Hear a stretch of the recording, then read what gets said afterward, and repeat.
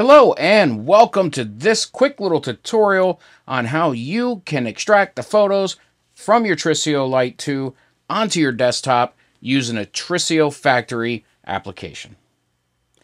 So first things first, plug that Trisio Lite 2 into your computer and power it on.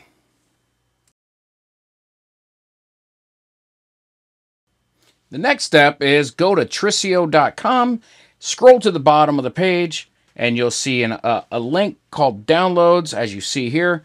Click that, and it's going to bring you to the download page where you choose which version you need.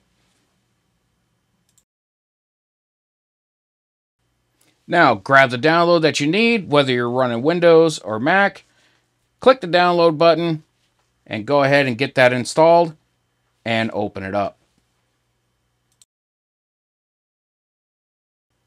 Okay, now that you have your Trisio Lite camera plugged in, you should see over here, if you're running a Mac, you should get a drive that pops up that says no name. And if you're running a Windows desktop or laptop, it should just show up as well in Explorer as being no name. So now that you know that it's connected and you're able to access it, you want to open up your Trisio factory desktop app once you have downloaded it. And in here, it's really pretty simple. It's a very, very simple process. Now, you have two different options here to choose from. You can choose for the app to actually stitch the photos, or you can extract the photos themselves. And what that does is it takes the 4 fisheye photos that it takes and gives you just that, just the 4 fisheye photos, not stitched or anything. That way you can actually stitch and a third-party application, which I will go into here shortly. But for this, I'm going to show you exactly what you need to do, and this should be pretty much the same for a Windows PC. Right down here, you're going to see Save to Wherever, so you can choose the location of where you want to save your photos. So choose that, choose a directory that you prefer, and come up here to Stitch Pictures. Now, you're going to notice that when you're in here, you are not going to see a date added on here. At least on the Mac, you're not going to see that. However, the image name, the file name, is going to give you the date. And if we come down here, you'll see that we have 2022-0809, which is August 9th, 2022. So you know that these are your latest photos that you've taken. So I'm going to go ahead and I'm just going to grab just randomly one of these for my latest virtual tour that I did. And I'm going to click open. And now it's going to go through and stitch it. On my Mac, it generally takes, I'd say, less than a minute, maybe a minute to do. And there you go. And you can click right here and view pictures. And it's going to open up the folder that you've chosen to save it to. And it's going to be titled whatever you have on there. So for me, when I do these virtual tours, I always put the address in for the title so that it actually creates a folder and a name and all that fun stuff, and it works fantastic. So as you can see, I actually named them in the app as I was going, and it even puts it into here for when you stitch through here. So let's just open up bedroom here. And as you can see, here's the photo. It's all perfectly stitched and ready to roll.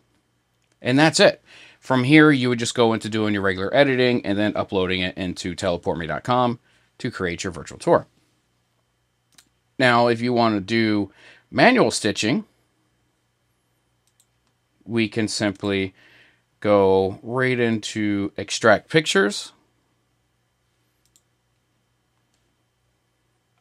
And scroll down to the latest. Just randomly grab one here and hit open. And pretty much the way that this works is it's going to split off that one JPEG file that Trisio puts onto the camera, and it's going to split it into the 4 pieces. And you can go into view pictures. Again, it's going to be original pictures is going to be what it's going to be under as the main folder. And then inside there, it's going to have the address or whatever you titled your virtual tour. And as you can see right here is the fisheye photo for doing it manually. Now, a lot of people use PT GUI. Fantastic program, probably one of the best out there, but I don't use that. I use Panorama Studio Pro, and I'm going to show you right here how easy it is to do that in here. So you simply just select the 4 photos, drag and drop, and you want to come up here to Images and hit Rotate Left. Click on a line, and pretty much everything is going to line up. I always hit Use Focal Length. It doesn't have a camera profile in here, but it still seems to work perfectly, and I have not had a problem yet. And here we go. It's going to give you a quick little preview of it, and then you just click Render.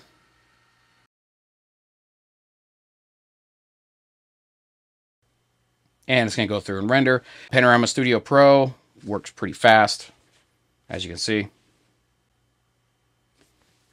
And here is your finished panorama.